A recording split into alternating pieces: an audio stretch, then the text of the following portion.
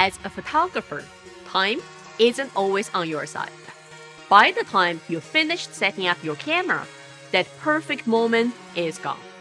This is especially true when it comes to drones. So let's find out just how long it takes to properly set up a drone for that perfect aerial picture. To do this scientifically, we brought in 3 drones: a DJI Phantom 4 Pro, a Mavic 2 Pro, and the Parrot Anafi. We also asked the pilot to complete the routine drone setup, which includes installing a filter, completing the system initialization, check the controller, camera settings, and a system status check. Also complete the compass calibration before takeoff. Now, with all of that in mind, let's take a look.